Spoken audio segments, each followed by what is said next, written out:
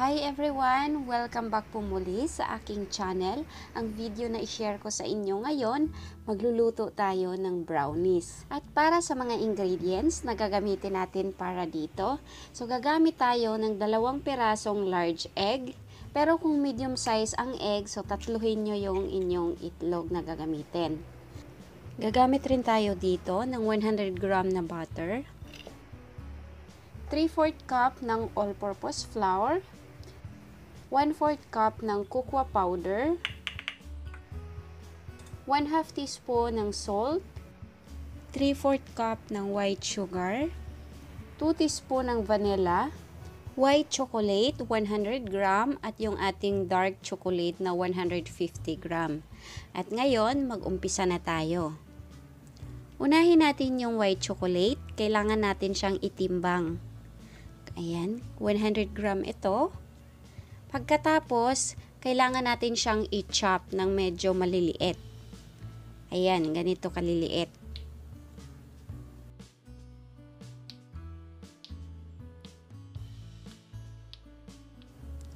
Pati yung ating dark chocolate, i-chop din natin siya. Parehas lang din ang pagka-chop sa white chocolate at saka sa dark. Pagkatapos nating ma-chop yung ating dark chocolate, hatiin natin to sa dalawa. Kasi yung kalahati, i-melt natin siya at yung kalahati, buo nating i-mix doon sa ating mixture mamaya. Ang sunod nating gagawin, i-melt natin yung butter. Naglagay ako ng tubig sa cooking pan, tapos pinakulo ko ito at pinatong ko yung bowl na mayroong butter. So ayan, dahan-dahan lang yung apoy. At once na na-melt na lahat, so palamigin natin siya. Isunod naman natin yung ating dark chocolate. So kailangan tong matunaw din. Habang pinapalamig din natin yung butter. Kasi hindi siya pwedeng gamitin ng medyo mainit ang butter. Kasi pag hinalo yung egg, ayan, medyo magbuo-buo. Ayan, pwede na rin to. At bago tayo maghalo sa ating mixture, i-preheat na muna natin yung oven ng 180 degrees Celsius.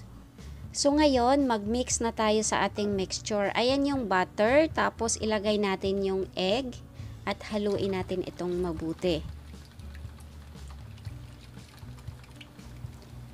Sunod nating ilagay yung vanilla at yung asin. Tapos, haluin lang din natin ulit.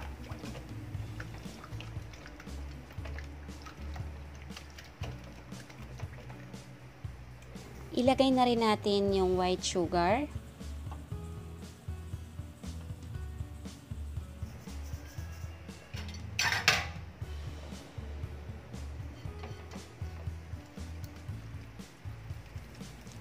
Yung all-purpose flour. Ayan, nilagay ko na rin. Tapos, isunod natin paglagay yung ating cocoa powder. Cocoa powder or cocoa powder.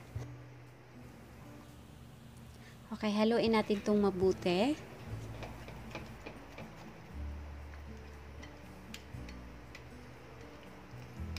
Once na nahalo ng mabuti ang mixture, ilagay na rin natin yung tinunaw natin na dark chocolate kanina. At haluin natin siya ulit.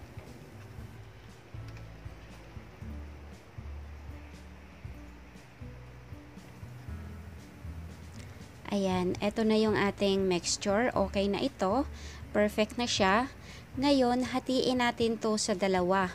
Kasi yung isang kalahati, lalagyan natin ng white chocolate. Tapos yung isa naman, lalagyan natin ng dark chocolate. So, isali natin sa magkaibang bowl. Dito na lang din sa pinagtunawan ko ng dark chocolate kanina. Ayan. So, isasali na natin yung white chocolate dito sa isa. At haluin natin siyang mabuti.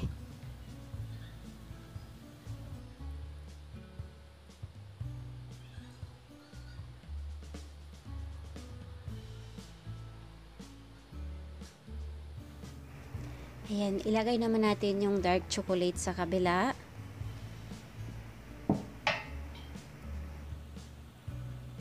Haluin lang natin siya ulit mabuti.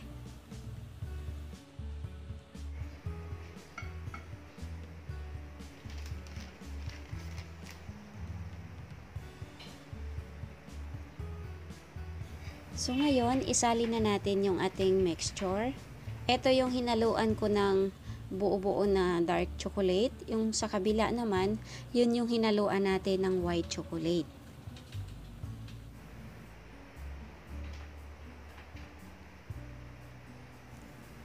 Ayan, isali na rin natin. Tapos i-flatten natin sa ibabaw. Pantayin natin siya lahat.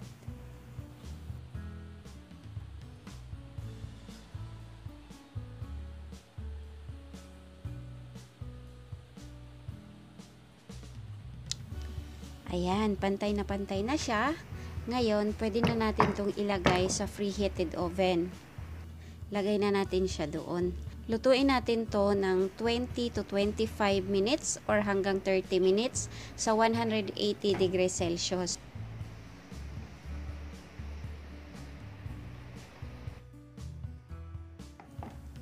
Ayan, luto na po yung ating brownies. Ngayon, ilagay muna natin siya dyan ng mga 30 minutes. So, kailangan muna natin palamigin siya bago natin i-slice.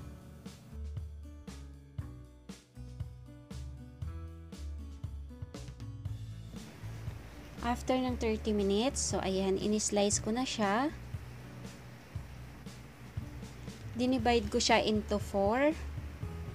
Tapos, hiwain pa natin siya. Ayan, pa ganyan. Into 5. Pwede ring into 4 kung gusto nyo mas malalapad yung pagka-slice. Ayan, tingnan nyo yung gitna niya. Ito yung may dark chocolate. Ayan, nagme-melt yung chocolate sa loob ng ating brownies. Ayan, napakasarap nito. Yung medyo buo-buo na mga chocolates nasa loob ng ating brownies. Nagme-melt, oh. Ganon din yung may white chocolate. Nagme-melt din siya nasa loob ng ating brownies. Ayan. Lalo na pag nailagay ito sa chiller at medyo ma-chewy yung ating brownies. Nako, napakasarap nito. So, ayan na nga yung ating brownies recipe. Ngayon, kung nagustuhan mo ang ating recipe ngayon at hindi ka pa nakakapag-subscribe, naku, huwag mong kalimutang mag-subscribe at i-click mo na rin yung notification bell sa tabi ng subscription para every time na meron ako mga bagong upload na mga recipe, ma-update kayo. Maraming salamat!